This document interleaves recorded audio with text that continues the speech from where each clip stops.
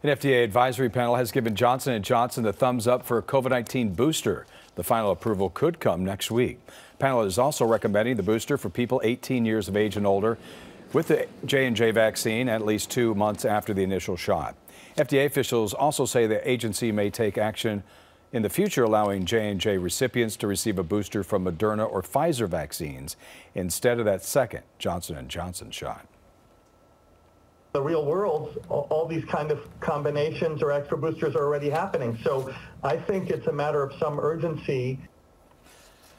We're told a new study found that people with the J&J vaccine were better off getting a booster from either Pfizer or Moderna, but the study has not yet been peer reviewed.